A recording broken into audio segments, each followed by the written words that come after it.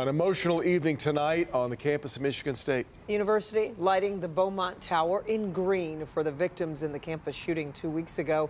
Our Tim Pamplin was there for the tribute. A couple dozen people made their way to the Beaumont Tower on the campus of Michigan State University. 2 weeks to the minute of that awful evening here on campus as the clock ticked to 8:15. MSU Shadows, the university hymn, played out through the bell tower. And then at 8:18 precisely, 8 bells tolled around the campus for Brian, for Ariel, and Alexandria.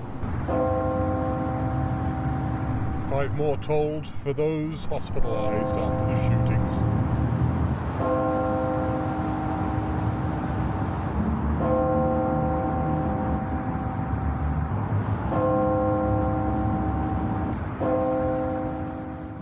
And then the tower was bathed in green. They're staying Spartan strong. That is the scene on campus tonight in East Lansing. Tim Pamplin, Local 4.